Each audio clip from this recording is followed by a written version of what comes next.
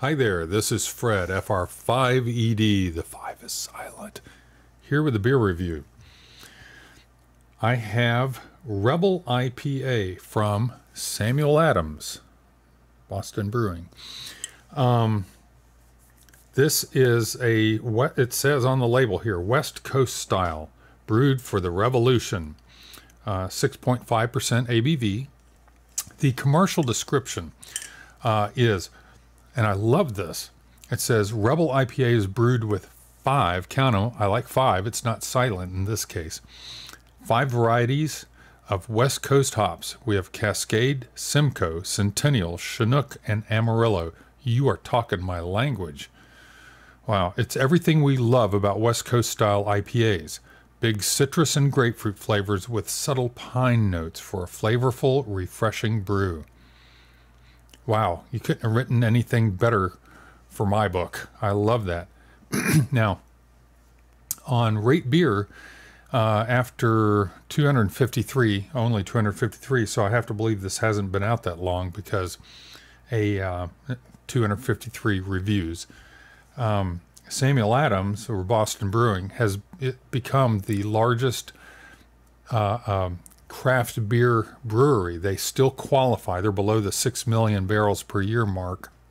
But back to this, there's only been 253 reviews, which makes me believe that with a brewery this size, that means that this is relatively new in their wheelhouse. So anyway, looked interesting. I'd never had it before. I am open to trying things that I've not had before, and especially if it's an IPA.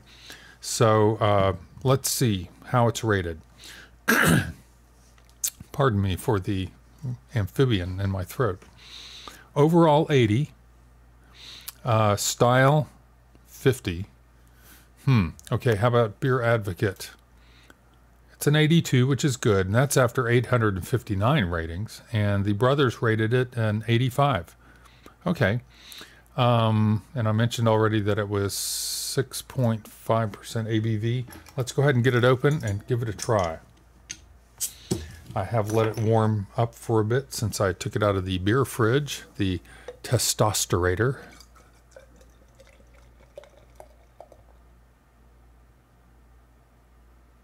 Okay, I think I may have to stop here. Oh, I got it. Good pour, good pour. All right, very clear. I mean, it looks well carbonated because of the head, but there's, I don't know if you can see, there are very few bubbles coming off the bottom. Let's go to macro mode and take a close-up look. Very few bubbles coming up off the bottom. I don't know what that's about. Let's take a look at the head. Medium density, combination of small and large bubbles in there. Okay, let's bring it back home. All right, let's give it a smell. That is weird. That is really weird.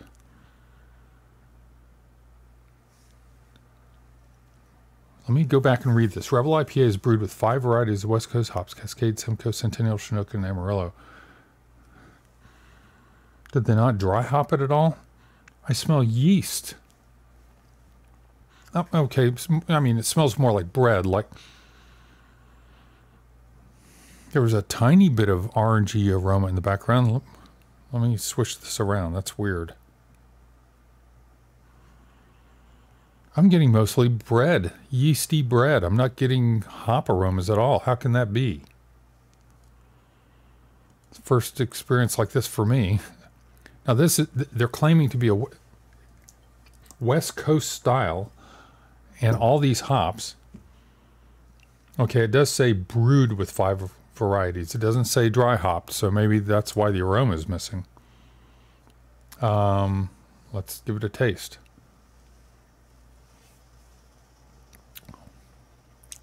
Plenty of hop bitterness. Hang on a second.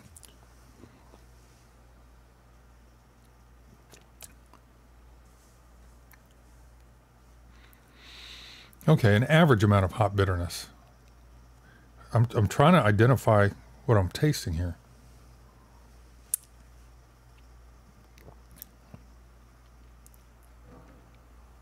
I'd love to know what yeast they used. I'm going to tell you in a minute what this reminds me of, and this has happened before, and I have to believe it's because of the yeast that was used.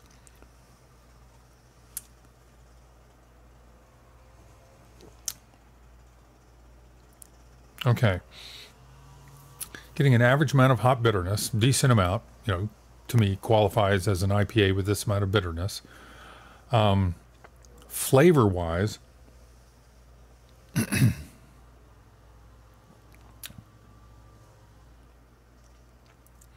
little bit of citrusy lemon, and I say a little bit.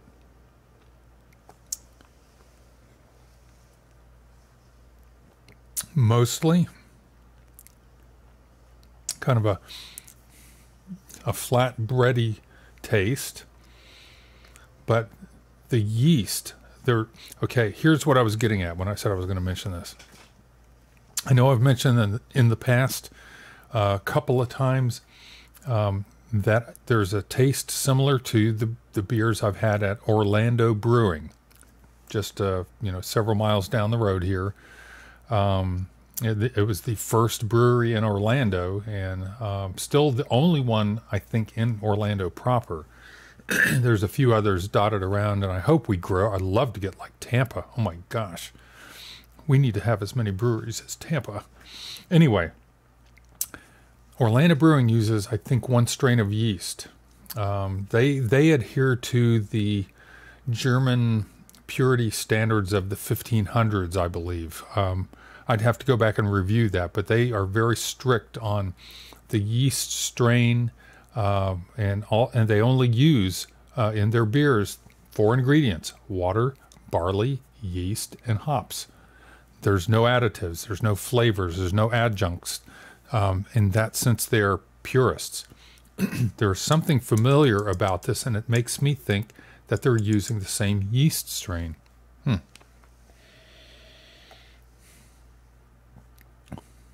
Similar aroma and taste. I mean, I'm zoomed right back into the tap room there at Orlando Brewing. Interesting. I'd love to find out if that's the case. Now, back to this to finish it, since we are going along. Look how clear that is. It is clear as water, so very filtered. This is not something, first of all, I'm not a big Sam Adams fan. Not that I've tasted dozens of their beers. I do, tip my hat to them as far as being one of the original craft brewers and growing as large as they have and not selling out, unlike some others who never grew to their size and then sold out. Just saying. I've tasted their Latitude 48, tasted 2-3 their other IPAs, was not that impressed. I do believe I've reviewed 1 or 2 of them here. I might reach for this. Well, wow. Let me take one more taste before I say that.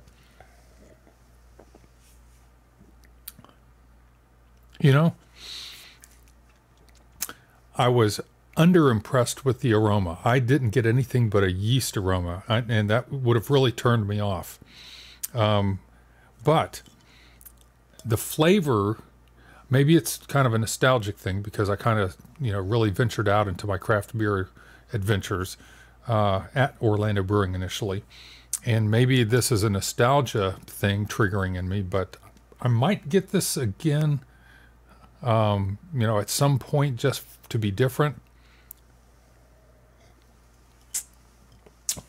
But I do take exception to calling it a West Coast IPA. And if you're going to use 5 different West Coast IPAs in the brew, why don't you put some in the, afterwards in the fermentation tank, do some dry hopping to give it some aroma, because the aroma is not there. West Coast style aroma is not there. Anyway, this is Samuel Adams Rebel IPA, West Coast style, quote unquote. Give it a try. See if you like it. I like it better than their other IPAs. And this is Fred, FR5ED, over and out.